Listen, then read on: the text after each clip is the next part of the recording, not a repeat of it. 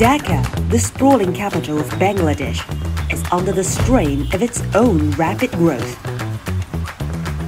The surging population comes with an increase in waste and sewage, which has overwhelmed the city's old facilities.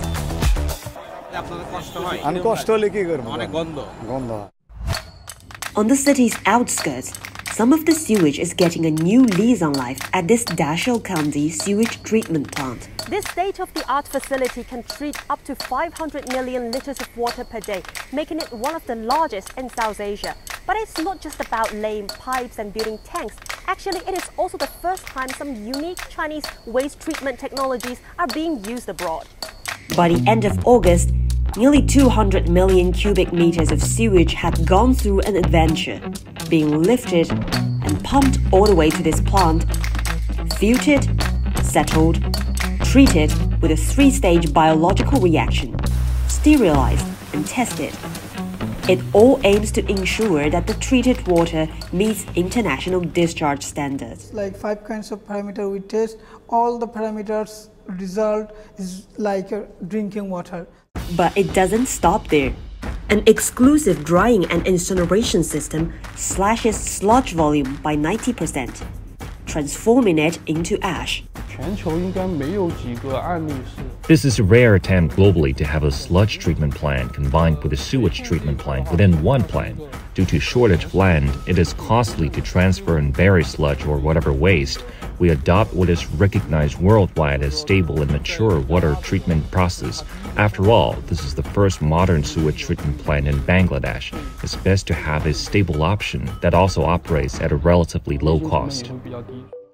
Beyond infrastructure, the plan aims to establish a legacy of innovation and progress that will benefit generations to come.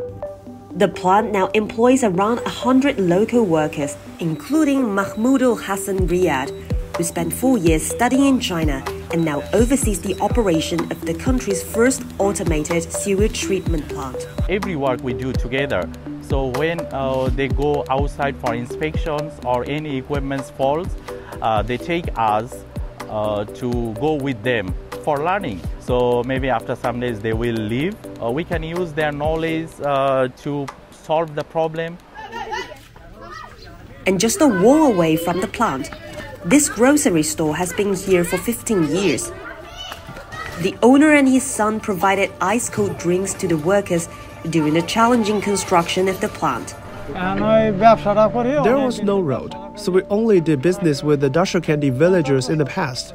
New roads have been built for the construction of this plant, bringing us customers from different places.